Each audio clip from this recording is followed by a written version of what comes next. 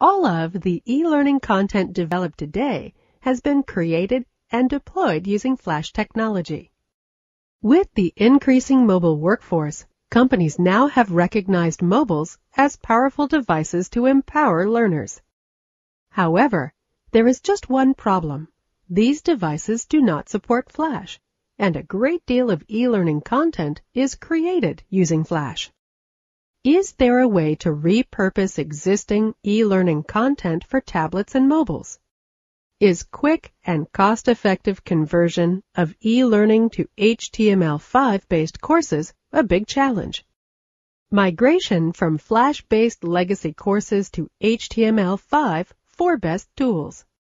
Get to know why HTML5 is the only solution to make your courses run on iPads and mobile devices.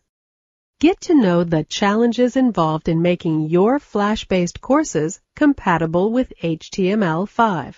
Identify the best practices in migrating from existing legacy content to HTML5.